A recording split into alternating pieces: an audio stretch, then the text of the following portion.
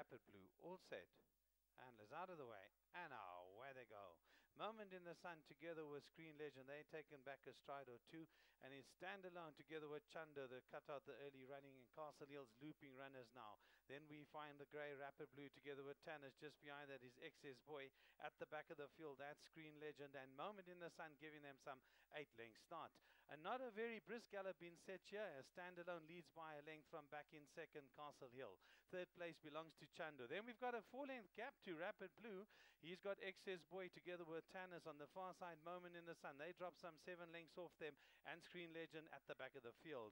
It's Standalone. The reasonable gallop leads by a length and a half from back in second, Chando. Third place belongs to Castle Hill. Behind that is the grey Rapid Blue. Then we find moving closer is Excess Boy. Behind that is Tanners. Moment in the Sun will turn into the straight second last. And behind him, Screen Legend. They've gone nicely here at Borrowdale Park. And these front three are getting away. It's Standalone that leads by 2.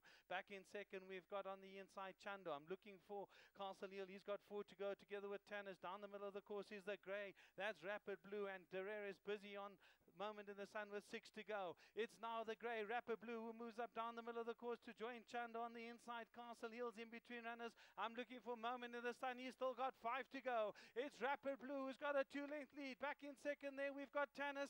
Moment in the Sun's coming in between runners with still 6 to go. Rapid Blue running around, but still a length and a half to spare. Back in second, we've got Tanners. Moment in the Sun is only in third. And fourth place will go to Excess Boy just ahead of on the far side.